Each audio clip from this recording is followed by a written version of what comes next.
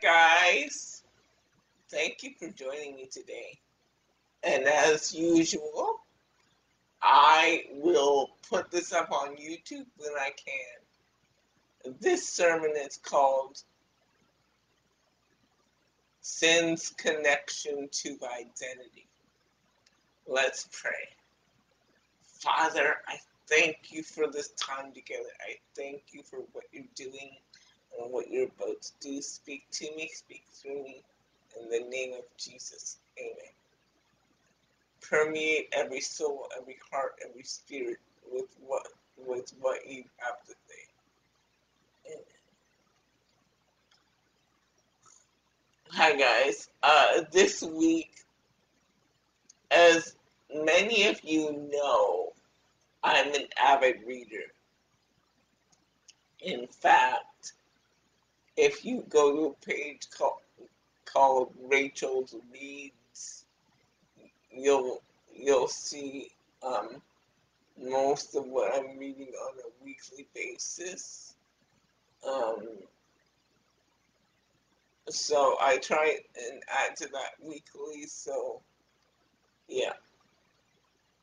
So I read this book recently called Something Borrowed, and it's basically about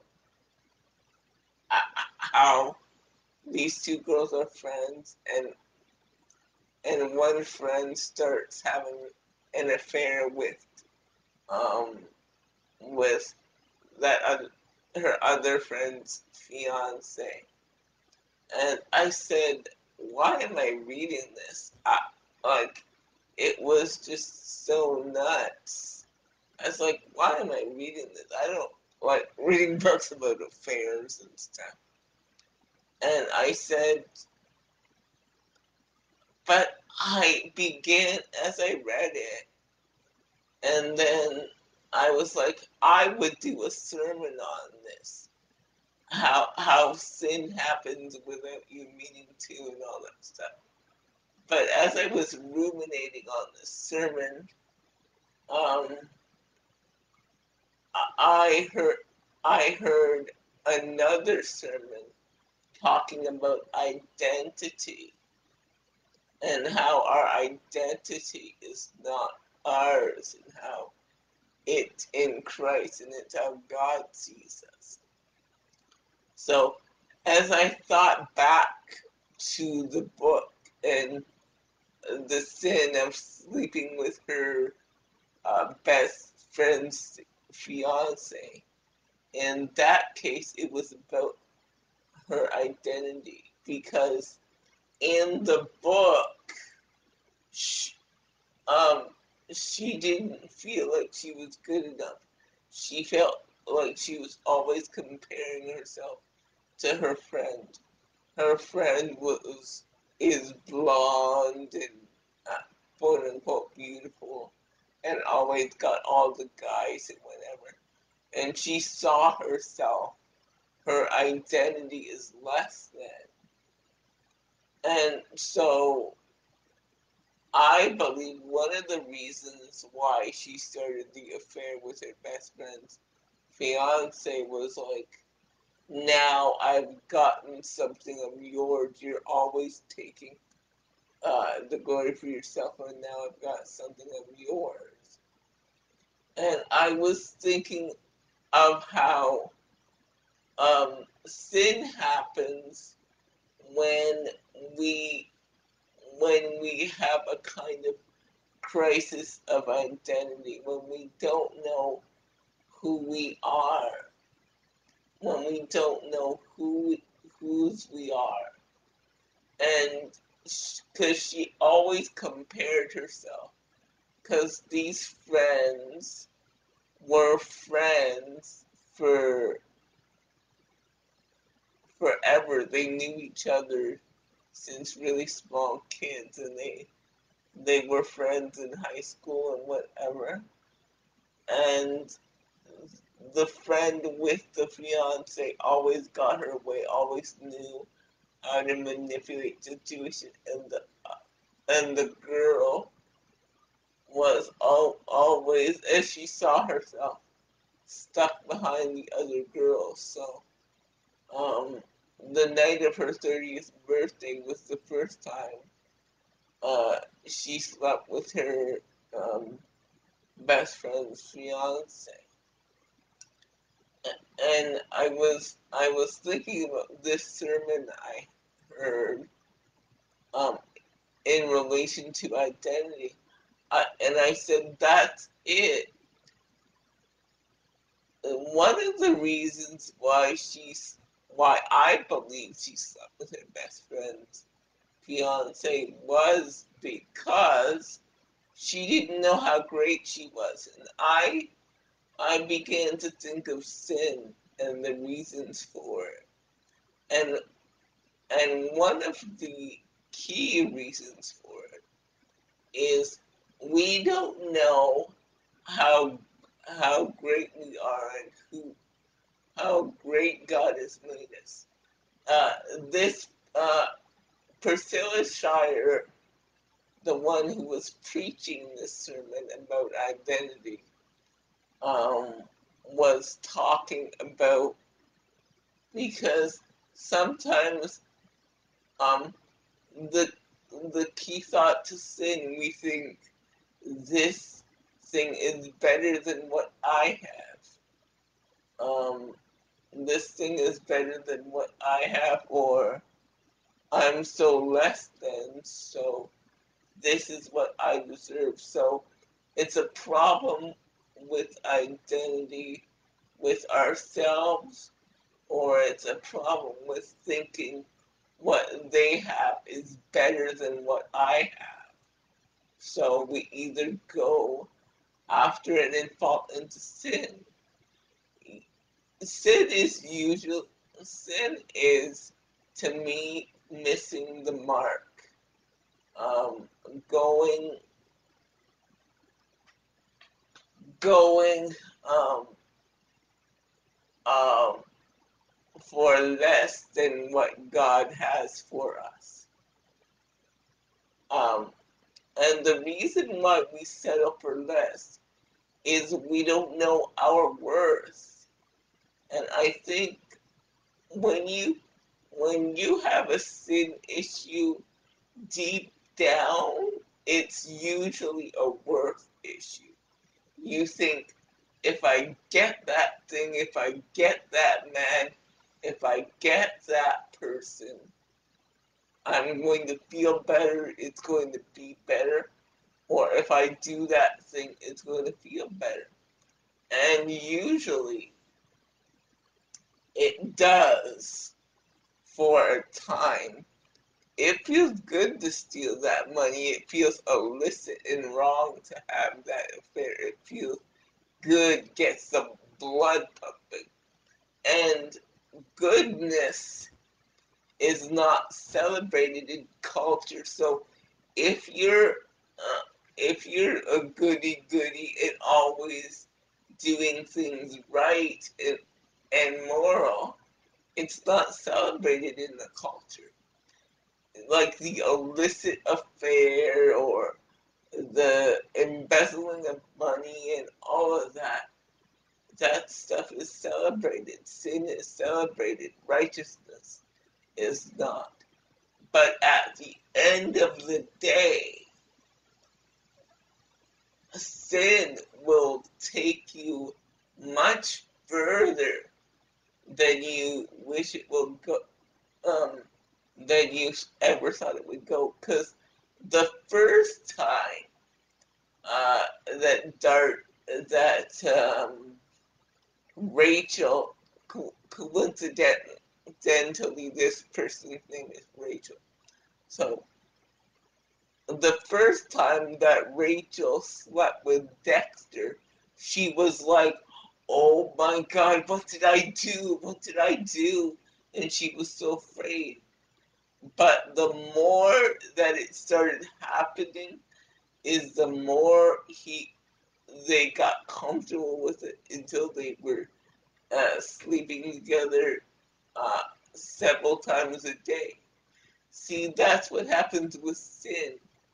when you first pull it off, some either you're just so afraid to get caught, afraid that it's not gonna do anything or whatever. Afraid you're just so jittery and you're just so afraid. But the more sin gets its talents into you, the more it normalizes itself. And this is what happened to Darcy. The more she slept with Dex, the more it became normalized. And that's what sin does. When you don't know who you are, sin gives you kind of a skewed identity. You would say, well, I'm just a hoe, a slut, or whatever, or I'm just horny, or I just like money, or I just do this, or you start making excuses. You start normalizing sin and start making excuses for what you've done.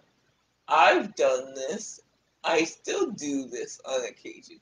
You normalize your sin because it makes you feel more comfortable. But life can't be about your normal.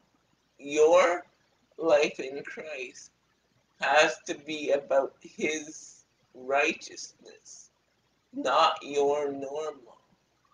What does God say about this? And He loves you and He will cover you and restore you and all that. He's the King of that. He will do that. Shame is not of God. Condemnation is not of God. But correction, He won't condemn you, but He will lovingly correct you. And normalizing sin will just get you in deeper and in deeper. And all of a sudden, but take care, because sin will always blow up in your face. Always. It will always blow up in your face. And the disastrous consequences will be, and the consequences will be disastrous. So it starts off as something fun, but it ends up to be disastrous. So it's all about weighing the cost. Is being with that married man, or having an illicit affair, or stealing that money, or cheating on your taxes, or gossiping about that church friend and calling it prayer, but it's really gossiping.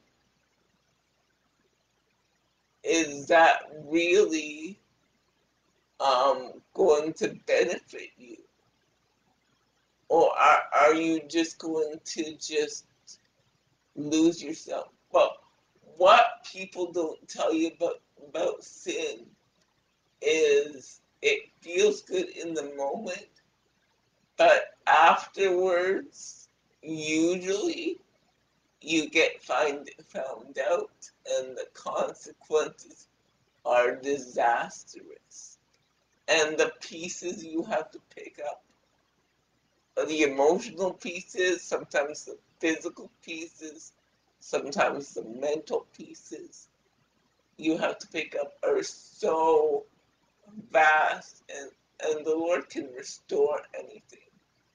But isn't it better to just stay away from it and just wait till God gives you what He's going to give you? Isn't it better to wait for God to give you that single man instead of taking someone who is not yours and using them for a night or whatever. You are. Remember, I said sin is about worth. Um, we often talk about the sin, but we don't talk about the worth of a person. For a person to get themselves involved in sin, they first have to have a self-worth problem.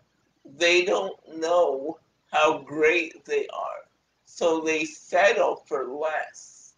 They settle for that high. They settle for that hit. They settle for getting drunk because they don't know that their worth is so much greater than what they see. Their worth is so much greater than what's in that pipe. Their worth is so much greater than whatever partners in their bed or partners or whatever. So the sin problem is a worth problem. So, because when you go back to Eve in the garden, that is the first instance of sin. And the devil told her all this, like, you will be God or whatever. The devil tried to tempt her with what she already had. But she didn't know all the devil was tempting her with was already inside her. All the knowledge that she craved was already inside her. All she had to do was tap into it. The sin problem is first a self-worth problem. And the reason why people end up in habitual sin and continue making the same mistakes or whatever, continue gossiping, continue backbiting, continue all that. They don't, they have no idea that they're worth more than that. They know usually that they are better than that, but they don't know that they're worth more than that. They don't know that they're worth more than one night. So they settle because, you know what, this is all I'm gonna get, so screw it, I'm just doing whatever. But it's, you are so, you are so special to God. I wish you saw yourself the way God sees you, because that's the main problem with sin. Um, because sin makes you believe the lie that this is all it is.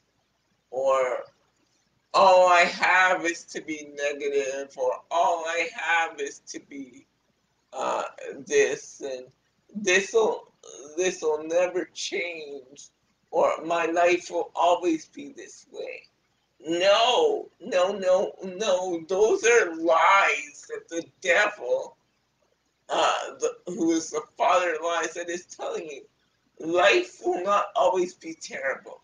You will not always be struggling. You don't have to steal. You don't have to do any of that stuff. You don't have to sleep around to feel like a man. You don't have to gossip or put other people down to fit into that small-minded group to feel like a person. You can come up higher and know that you're worth more.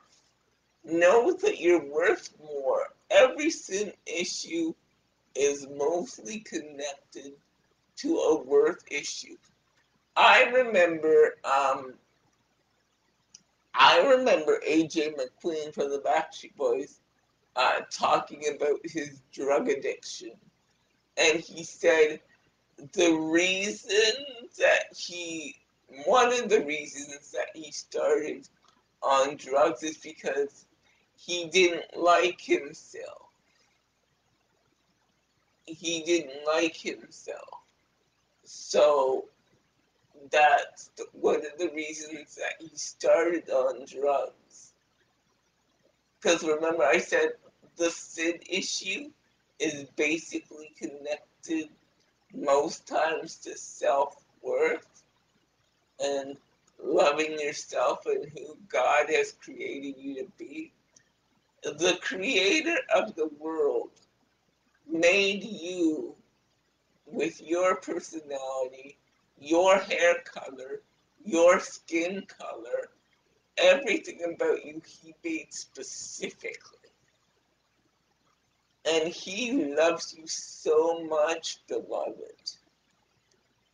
Um, I just I just want to tell you to come up higher. And and how do you start thinking better of yourself? Well, you start by adopting the way God sees you, and let that transfer into the way you see you. Because I think that a lot of people don't really understand how beautiful they are to God. They see their mistakes, they see their shortcomings, and they're like, how could God love me? God loves you because he made you. God doesn't make things by accident or mistake. He made you a man because you're supposed to be a man. He made you a woman because you're supposed to be a woman. That was not a mistake. That was not a mistake. And the thing is to go to God and say, hey, I'm struggling with the identity, with with my born identity. Help me with this because I feel that I'm supposed to be someone else. And I think by us not talking about the issue in a loving way, we blocked out a whole set of people by calling them crazy or weird or whatever we use. And but we have to understand that people in certain communities are still are people that God loved. You know, God didn't die. Jesus didn't die for Christians. He died for everyone. He loves everyone, and he wants people to come into the knowledge of Christ and form their identity on what Christ calls them, not only what they call themselves, not what the world calls them, not what the world says is okay or not okay or whatever, but what he calls them. Because the thing about God is he made you, he knows why he made you a black man. He knows why he made you a Hispanic woman. It's not chance or circumstance that you came out the way you came out. It's by God's design. The creator of the universe designed you specifically with the personality you have, with the skin color you have, with everything. And you're and you'll be like, how do I increase my self-esteem? Well, you increase your self-esteem by um, finding out what God says about you. He says, You're a royal priesthood, a holy nation, a peculiar people. And he said, you are fearfully and wonderfully made. David said that about himself. And Jeremiah, and the Lord said to Jeremiah that from the I formed you in your mother's womb.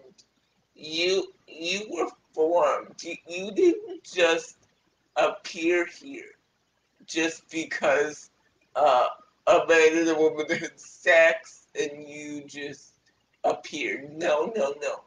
You were crafted. That sperm and that egg were designed to come together with those traits: your hair color, your eye color, your disposition, your personality. Even your background was designed to propel you, whether your parents were married, whether they weren't married, whether you were adopted, whether you're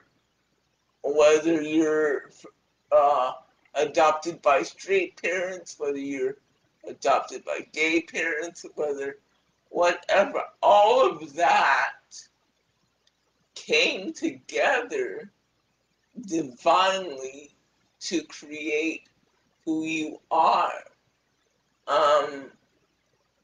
I don't know who said this, but somebody said there are two great days on the earth. One great day is the day you were born. The second great day is when you find out why. And to find out why, I believe that you have to go to the Maker and find out why he created you. Or if you're struggling with your identity before you think of surgery and all that stuff, go to God and say, God, why did you make me like this? And what am I supposed to do with this? I'm having confusing feelings. Straighten it out for me. And he will reveal to you uh, through a process what you're supposed to do and why you are the way you are. Because the process of life is a process of discovery and uncovery. See, God created you, and when you're born, you have to uncover who you are. So it's there, but you have to uncover it. So it's like life is a series of revelations about yourself. Your job is to learn um about yourself, is to uncover about yourself and discover the greatness that's inside of you. Because everybody is full with greatness. And you have to discover your specific greatness, and your specific greatness is not another's greatness. That's the thing about copying, because when you copy, you don't uncover your greatness because you're too busy being like that other person. Uncover and discover your own greatness, and uncover the uniqueness and discover the greatness that is in you, whatever that is. And that process is a lifelong journey.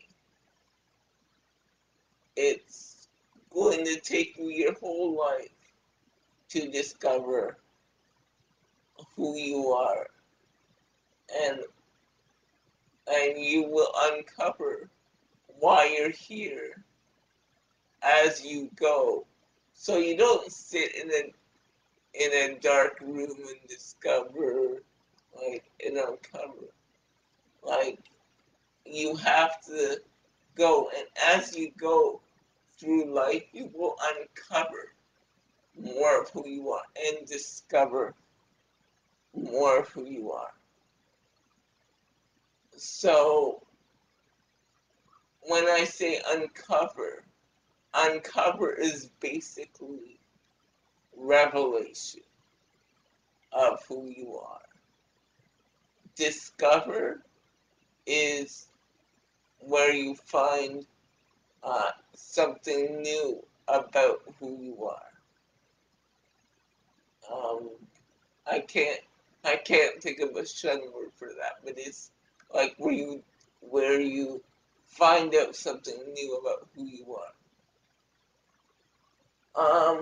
So for me, after Tyndale, I discovered that I liked that I was good at coming up with stories, but I hated writing them down. Although I'd written 3 books, I hated um, the the mechanics of writing.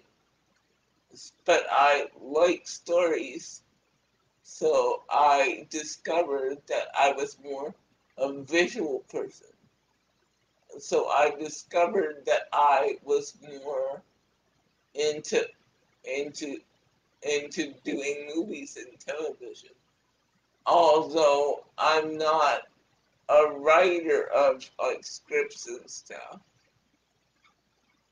I'm more of a vision caster. Like I can I can cast a broad story and have somebody that is gifted in writing write it for me. So that's how I discovered. Um, I, I I discovered that I liked writing, but I discovered that I liked telling stories, but I uncovered that I didn't really like writing. I'm more am a vision caster. Like I cast the vision in broad strokes and get other people who are gifted in writing and scripts to write it down. And don't let anyone discount your your uncovering or your discovery, because sometimes when you don't fit the mold, people will say, "Oh no, you can't do that. That's not right." So, because I remember I was telling a person one time that I want to do movies, but I'm not a script writer. So what I'm going to do is hire someone to write the script, and the person said, "No, that's not right. You can't do that. That's like saying you don't." I forget what they said, but they kind of discounted my dis discovery process. Like, if you like doing movies, you have to like doing scripts as well. And no, that's not right. So it is possible to be a vision caster and get people who are gifted in writing scripts to write the script uh, to go along with your vision. It doesn't mean because you like the vision cast and you can come up with great stories that you have to do it all. there are people to help you with the parts you can't do. And God has gifted you to do certain parts, but maybe not everything. And the Lord will fill in the parts that you can't do, that you're not gifted. Not that you can't do, but that you're not gifted to do. Because somebody else out there I know is gifted to write my vision for the story, and uh, probably quite a few people. Just God hasn't brought those resources to me yet, but He will in His time. So, guys, thank you so much for being with me and doing this with me. I really, really, really appreciate it. I'll talk to you soon. Take care. Bye. And hopefully for the YouTube users, this will be up on YouTube. I'm hoping this week, along with my other sermons that I haven't put on YouTube yet. So I'll see you. Bye.